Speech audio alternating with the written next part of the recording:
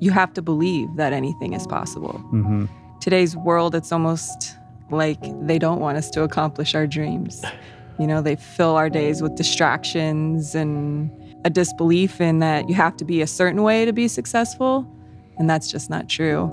You know, human design is all about deconditioning yourself back to your authentic being so that you can really, your energetic aura can be inviting the universe to send you what you are really meant to have. And you can be fully expressed in what you're naturally inclined to do. Right. Yeah. You don't have to wake up at 5 a.m. if that's not what you're meant to do to be successful. You can still be successful without being exhausted.